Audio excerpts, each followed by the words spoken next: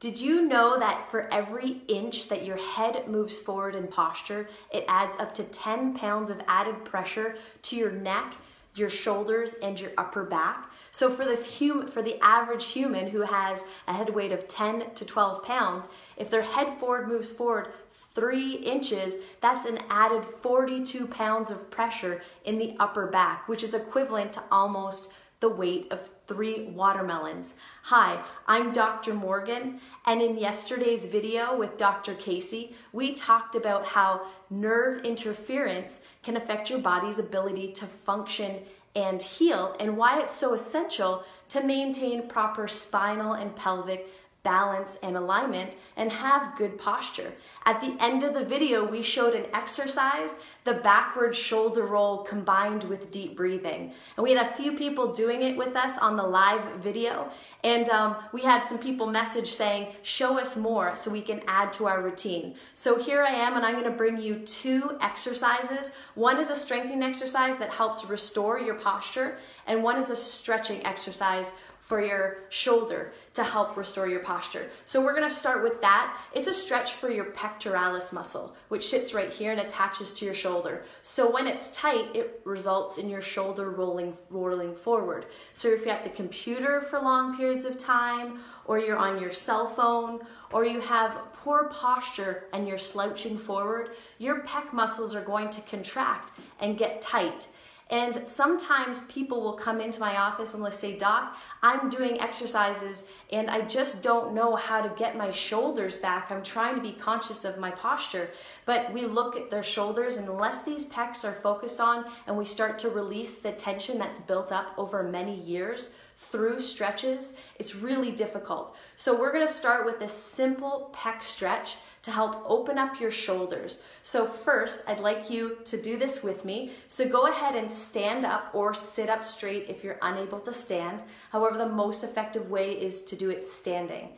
And what you're going to do is either interlock your fingers behind your back, or you can grab onto your wrist, whatever's more comfortable for you, and you're gonna hold on to your hands behind your back.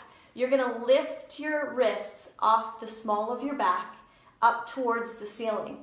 It's really important while you do this stretch, like every other stretch, to have deep breathing so that it allows your body to release the tension and the stress that's built up. So you'll breathe in and then out as you increase the stretch. We're gonna do this stretch together, and we'll hold it for 30 seconds. When you do it, make sure your shoulders are rolled backwards and your chin stays high, so that you're not doing the stretch while you're slouching forward with poor posture.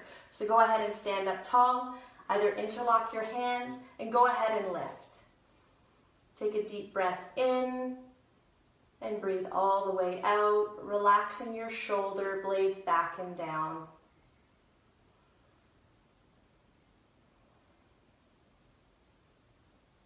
Try to relax the front of your shoulders while you increase the stretch. So that's a simple stretch that you can add to the routine with the backward shoulder roll stretch we showed yesterday.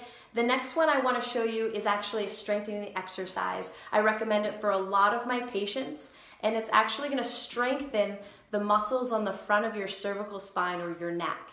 Often it's best when done against a wall or a headrest. I personally choose to do it in my car when I can push against the headrest of my car. So it's called a chin tuck. And what you're going to do is tuck your chin directly back. So a lot of the times people mistaken it by tucking their chin downwards or lifting their chin up. Instead, bring your chin directly back. So you're giving yourself a double chin. You're gonna hold it for 1 to 2 seconds and then release. And then you'll repeat this exercise 10 times. So if you're doing it against a wall, you'll push your head back against the wall, hold for 1 to 2 seconds, and then relax. So we'll go ahead and do 5 of these together.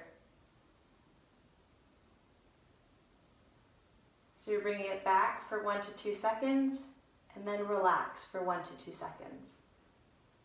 Making sure you're sitting or standing up tall. 2 more. 1 more. and you'll feel the muscles contract in your neck. So I hope that you find these helpful. We're going to be back with Dr. Casey tomorrow. Have an awesome day.